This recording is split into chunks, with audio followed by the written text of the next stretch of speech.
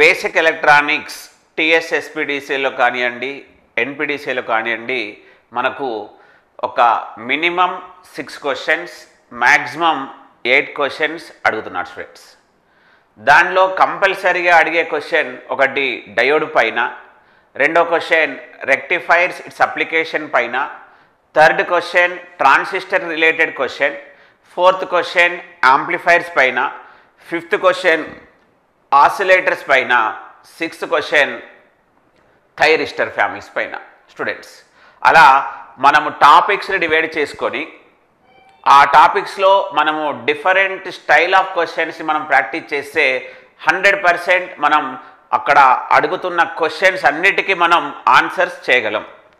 So students, ఒక ఎగ్జాంపుల్తో నేను మీకు ఈ టాపిక్ని ఎక్స్ప్లెయిన్ చేద్దాం అనుకుంటున్నాను.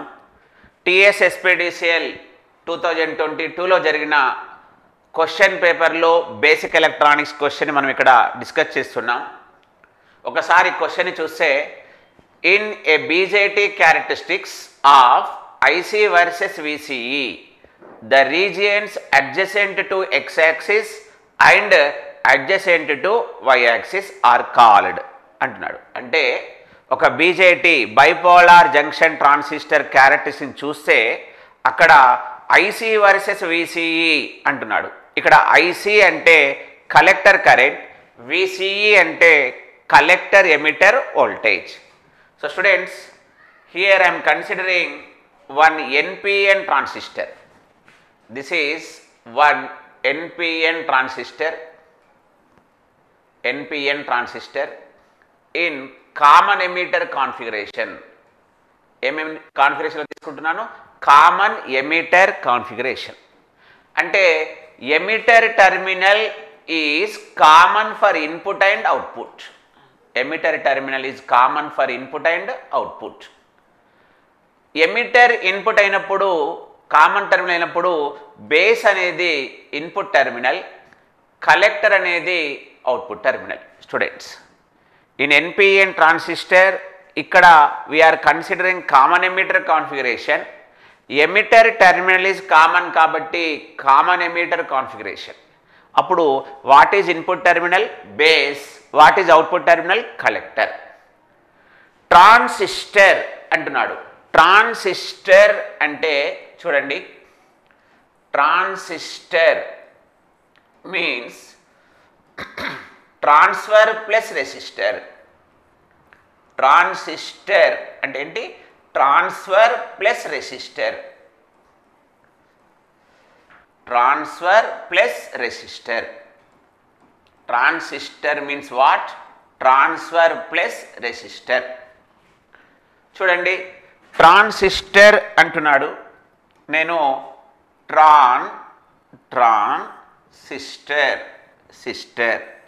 Transistor means transfer plus resistor.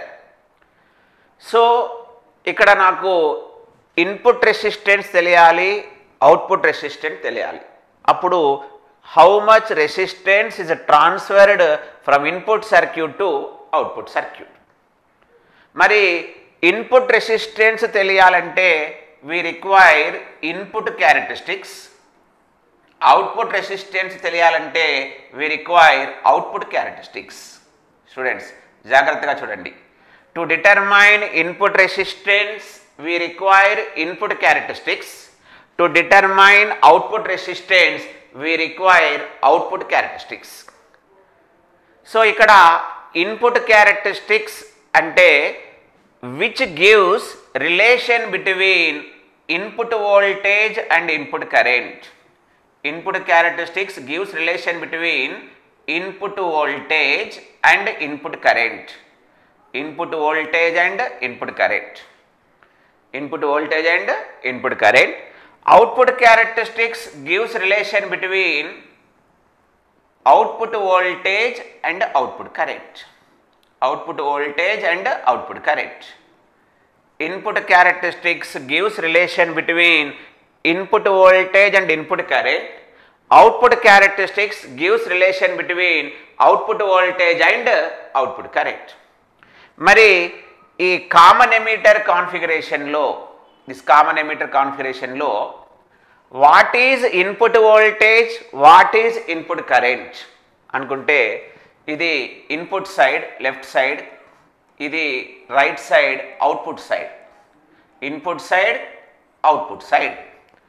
Here what is input voltage అంటే VBE, VBE voltage between base and emitter, VBE is input voltage. Voltage between base and emitter is VBE, it is what? Input voltage. అలాగే voltage between collector and emitter, voltage between collector and emitter దాన్ని మనం VCE అంటున్నాం. Voltage between collector and emitter VCE is output voltage. So input voltage VBE, output voltage VCE. అలాగే current మనం యామ్మీటర్తో measure చేస్తాం. Ammeter సిరీస్లో ఉంటుంది కాబట్టి ఇక్కడ ఇన్పుట్ కరెంట్ అంటే నేను ఏమంటున్నానంటే IB, input current ఏమంటున్నాను IB, output current ఏమంటున్నానంటే IC. స్టూడెంట్, సో ఇక్కడ మనకు ఒక 50% క్వశ్చన్ ఇప్పుడు అర్థమైపోయింది. Input voltage VBE, output voltage VCE, input current IB, output current IC. There are two types of characteristics in transistor. One is input characteristics, second one is output characteristics. So input characteristics gives relation between input voltage and input current. Output characteristics gives relation between output voltage and output current. మరి ఇక్కడ ఇప్పుడే చెప్పాను, what is input voltage VBE, input voltage is VBE and input current is IB. What is input current? IB. Input voltage VBE, input current is IB. అలాగే what is output voltage? Output voltage is VCE and output current is IC. Output current is IC. చూడండి students, మనల్ని అడిగిన question related to output characteristics. అలా మనం క్వశ్చన్ని జాగ్రత్తగా అర్థం చేసుకోవాలి. ఇన్ ఏ బీజేటీ క్యారెక్టరిస్టిక్స్ అన్నాడు, అక్కడ మనని మెన్షన్ చేసింది ఏంటంటే IC వర్సెస్ VCE అంటున్నాడు. చూడండి, IC వర్సెస్ VCE.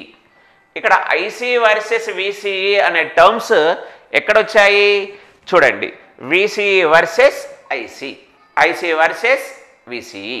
దాన్ని మనం ఏమంటున్నామంటే common emitter output characteristics. So ఇక్కడ అడుగుతున్న క్వశ్చన్ కామన్ ఎమిటర్ క్యారెక్టరిస్టిక్స్ సంబంధించినటువంటి క్వశ్చన్. మళ్ళీ common emitter క్యారెక్టరిస్టిక్స్లో there are two types of characteristics. One is input characteristics, second one is output characteristics. మరి ఏ characteristics పైన question అడిగాడంటే output characteristics పైన అడిగాడని మనం అర్థం చేసుకోవాలి. ఎందుకంటే IC వర్సెస్ VCE అన్నాడు. ఒకసారి మనం కామన్ ఎమిటర్ అవుట్పుట్ క్యారెక్టరిస్టిక్స్ని చూస్తే student, common emitter output characteristics తీసుకొస్తున్నాను. ఇక్కడ నేను ఇది ఒకసారి నోట్ చేసుకోండి, మీరు అందరూ తీసేస్తున్నాను. కామన్ ఎమిటర్ క్యారెక్టరిస్టిక్స్ మనం ఒకసారి తీసుకుంటున్నాం. కామన్ ఎమిటర్ అవుట్పుట్ క్యారెక్టరిస్టిక్స్ చూడండి students, common emitter characteristics. So ఇప్పుడే చెప్పాను, common emitter characteristics gives relation between output voltage VCE, output voltage VCE and output current IC, output current IC, output current IC, output voltage VCE. ఇక్కడ what is the units of voltage? Volts. What is the units of current? Milliamperes. So common emitter output characteristics gives relation between output voltage and output current. ఆ characteristics ఎలా వచ్చాయంటే చూడండి, at constant IB, I am assuming here IB equal to 10 microamperes, IB equal to 10 microamperes, మళ్ళీ IB equal to 20 మైక్రోయాంపియర్స్, IB equal to 20 మైక్రోయాంపియర్స్, next IB equal to 30 micro amperes. IB equal to 30 micro amperes. అలా input కరెంట్ని మనము different constant IB దగ్గర తీసుకుంటున్నాం. Student, this is IB equal to 40 micro amperes. Common emitter output characteristics gives relation between output voltage VCE, output current, collector current at constant IB. అక్కడ వరకు అర్థమైంది. ఇప్పుడు ఏమంటున్నాడంటే the region adjacent to X axis and the region adjacent to Y axis. అంటే వాళ్ళు అడుగుతున్న question ఏంటంటే the region adjacent to X axis, the region adjacent to X axis అంటే ఈ region, the region adjacent to X axis ఈ region. అలాగే the region adjacent to Y axis, the region adjacent to Y axis అంటే ఈ region. ఈ రీజియన్ని ఏమంటారు, ఈ రీజియన్ని ఏమంటారు అంటున్నాడు. సో ఈ రీజియన్లో a small current is flowing. ఈ రీజియన్ని మనం ఏమంటామంటే, సో ఇక్కడ మనల్ని అడిగిన క్వశ్చన్ ఏంటంటే the region adjacent to X axis అంటే ఇది, ద రీజియన్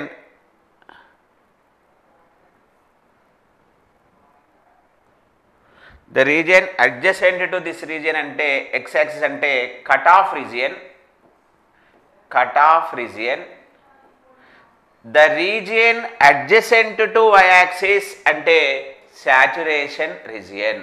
స్టూడెంట్స్, X యాక్సిస్కి దగ్గరగా ఉన్న రీజియన్ని, పక్కన ఉన్న రీజియన్ని కట్ ఆఫ్ రీజియన్ అంటున్నాడు. Y యాక్సిస్కి దగ్గరగా ఉన్న రీజియన్ని సాచురేషన్ రీజియన్ అని అంటున్నాడు. అదే క్వశ్చన్ అడిగాడు. In BJT characteristics of IC versus VCE the regions adjacent to X axis and adjacent to Y axis are called. X యాక్సిస్కి దగ్గరగా ఉన్న రీజియన్ని కట్ ఆఫ్ రీజియన్ అని, Y యాక్సిస్కి దగ్గరగా ఉన్న రీజియన్ని సాచురేషన్ రీజియన్ అంటున్నాం. కాబట్టి మనకిక్కడ ఆప్షన్ సి అనేది కరెక్ట్. స్టూడెంట్స్, సో దీన్ని కట్ ఆఫ్ రీజియన్ అంటున్నాం, దీన్ని సాచురేషన్ రీజియన్ అంటున్నాం. ఈ మధ్యలో ఉన్న రీజియన్ని మనం ఏమంటాం, యాక్టివ్ రీజియన్. ఈ రీజియన్ ఏమంటాం, యాక్టివ్ రీజియన్. సో ఎప్పుడైతే transistor region active region, then only we can use as an amplifier. So ఇక్కడ ఇలాంటి రీజియన్స్ పైన కంపల్సరీ మనని ఒక క్వశ్చన్ అడుగుతున్నాడు. సో మీరు జాగ్రత్తగా గుర్తుపెట్టుకోవాలి.